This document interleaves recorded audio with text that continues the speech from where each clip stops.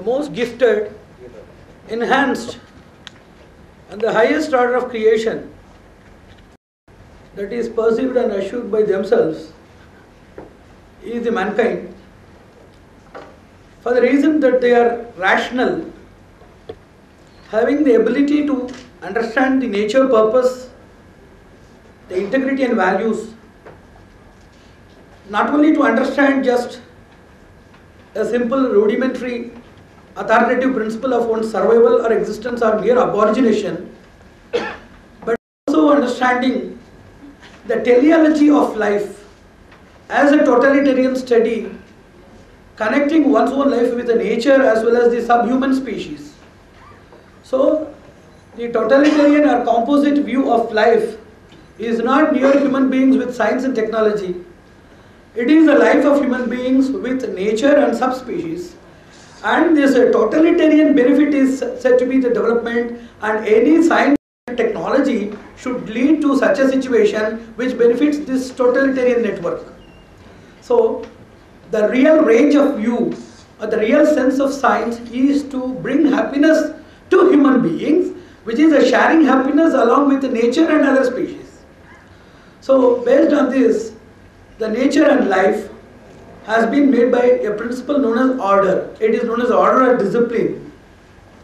And those who are belonging to the schools of thought of naturalism, accidentalism, nihilism, etc., they do feel that there is nothing order. We do systematize some order as per our requirement or emerging demands. There is no order such at all.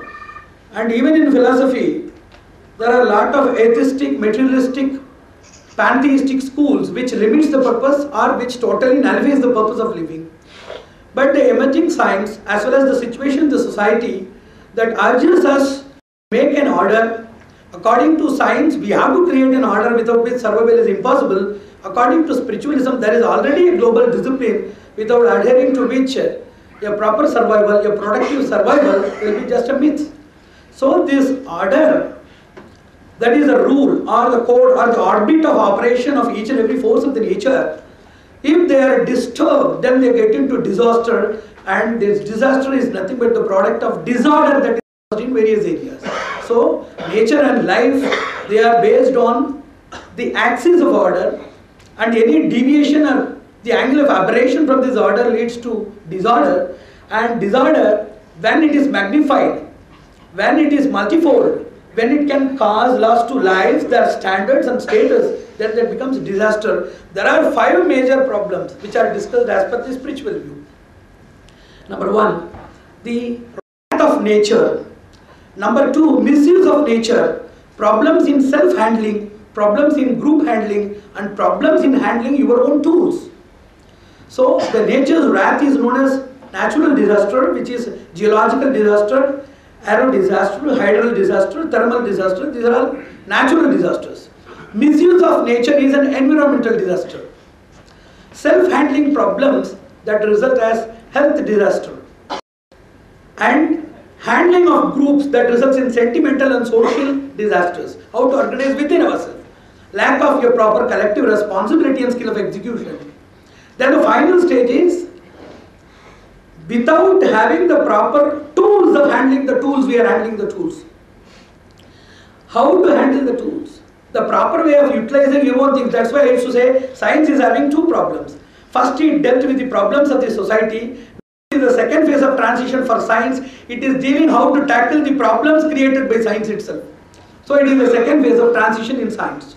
So the 5th thing is lack of proper knowledge of handling the tools. Handling the tools of promotion and development which you yourself have created. So based on these 5 things, lot of problems they arise in the society, on the basis of which science is also parallelly emerging. Whenever there is a problem, then science gives a solution. The solution may make some problem out of serendipity, unilateral coverage, or lack of a long and proper vision. Science within a limited way of optical or intellectual view, they evince something else which creates a genetic loss or a long-term malefit in the society.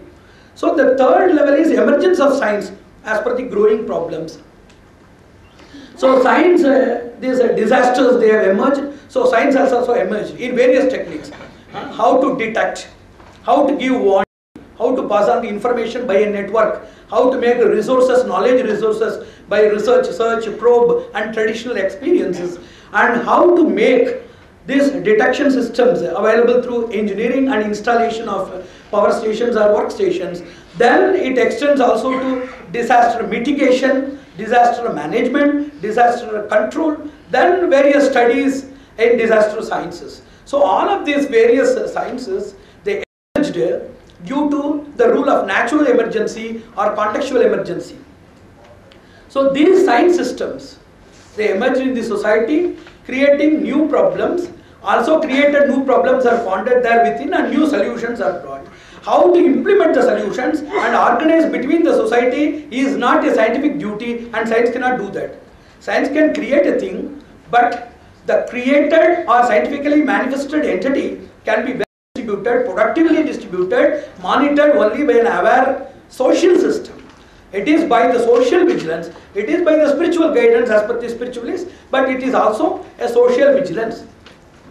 On the basis of these various things, now we are going to discuss some of the disasters and create a dimension of a spiritual view or a totalitarian universal view for its solutions, for its management and for control and mitigation, various measures I have already mentioned.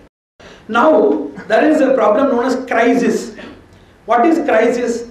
Wherever there is a fear of extinction, wherever there is a fear of depletion, wherever a fear of the total extinction of a thing which is undergoing depletion now, wherever there is a possibility of fear, for example disaster, what is created in the society due to disaster? Number one is loss.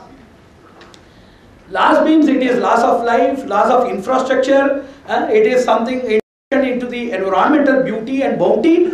It is also a problem that deals with the economical downfall.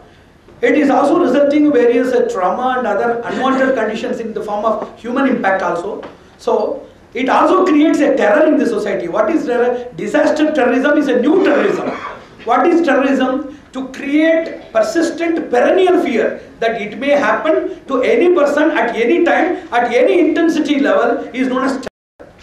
See, fear is entirely different. Fear comes to few people on few occasions and it is infinitesimal or it may be ephemeral.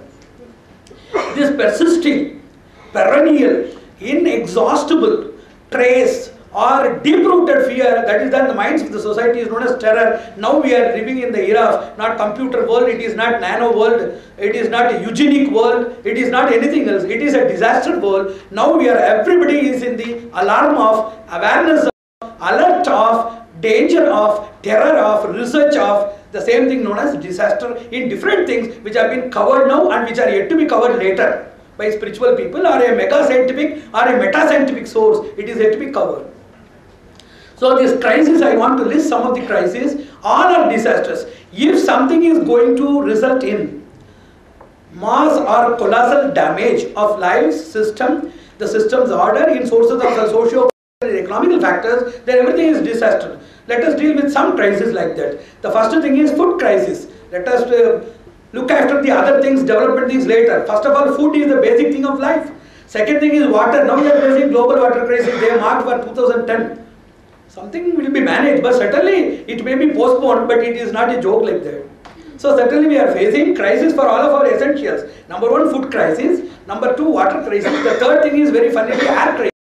Now we are in need of oxygen bars.